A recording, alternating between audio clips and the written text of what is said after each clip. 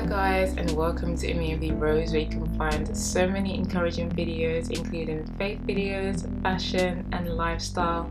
Definitely stay tuned and subscribe if you'd like to see more. I will be speaking at an event in November and it will be amazing to meet as many of you as possible. So check out the link below. It's a free event. Sign up, hear me and other beautiful ladies sharing their testimony and encouraging you. It'll be my first time speaking, so it's going to be exciting. I can't wait. But I'm nervous, kind of, but I believe that God will give me the strength. Okay, let's get into the video. So we've done our time management series, and upon reflection, I thought about a topic that I could encourage you on today.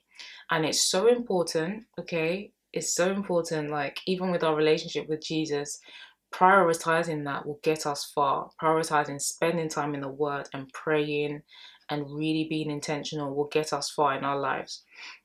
But we have to know our current seasons and where we're at and what we are to do with that season.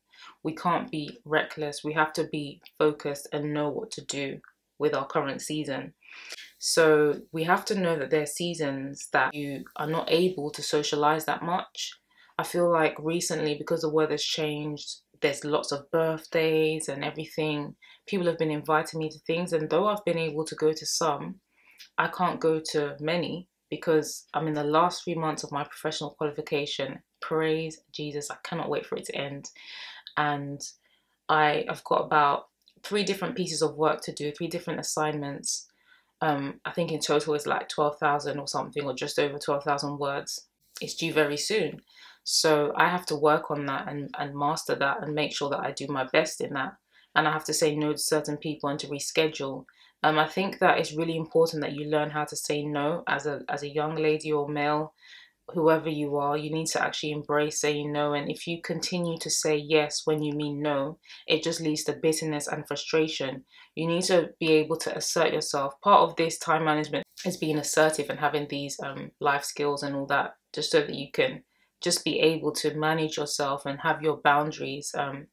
It's really important that you're able to say no, because, you know, it will affect you. Keep saying yes to people and then you're struggling to complete an assignment or a business plan, whatever it is that you need to do. So it's really important to learn that and just know that, you know, you don't live to please people. And if they truly love you and they're your friends and they care about you, they will truly understand and support you in this time. And I'm thankful that I've had friends that have been patient with me. And I'm also thankful that I'm able to meet them halfway and be like, okay, I'll come to this, but I can't come to that, because I care about them as well.